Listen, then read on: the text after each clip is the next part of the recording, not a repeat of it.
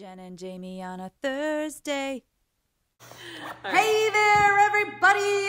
Happy New Year! Happy New Year! Happy snowy New Year! Oh my goodness, we were so spoiled. Winter is hitting all this week. Nothing, and we're like, yeah. Now it's snowing cold. God's like, but so it is really pretty outside today. it is. It's really, a great really view. As you can see, we are Jen and Jamie here on a Thursday. Yay! So we have just a little bit of time between the New Year and when Lent starts. So we decided, we decided to bring back one of our favorites with our fellow lunchians, and we are going to go back to What's in the Lunchbox? All right, so we are coming to you live from church, not the cafeteria, because, get this, we actually had a thought behind this one.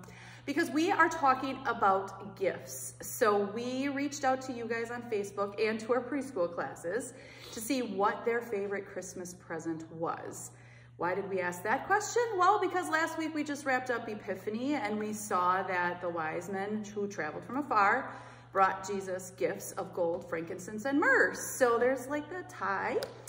So we're gonna see what your favorite Christmas present was, and we're gonna figure out how we can relate it back to the Bible. So are you ready to join us? That's why we're coming to church, because church is where we receive the very best gifts that we need for our salvation, but also for the week in between attending church. So we are sitting here because it's a good reminder of all the gifts we receive from our Father in heaven. So with that being said, let's go and find out What's in the lunchbox? All right, Jamie. Here we go. It's a Barbie dream house. Whoa! That definitely wasn't my favorite gift, but No, but this would have been one of my favorite I was going to gifts say when I was little because I loved Barbies.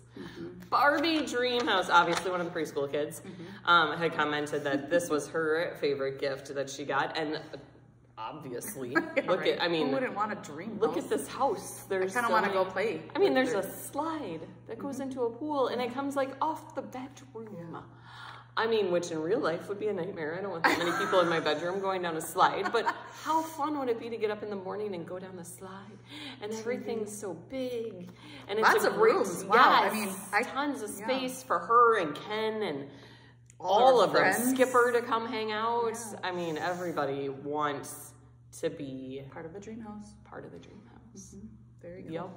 So, Jamie, how did we relate Barbie's dream house to the Bible? All right, so my first thought went to a song. Can you believe it? Yeah. What? I know. Are you gonna sing it? I will sing it for you. Woo-hoo. So it went to the song because you mentioned there's lots of rooms, and so it made me think of, I cannot remember who sang it off the top of my head at all. It's We'll find it. We will put find the link it down below.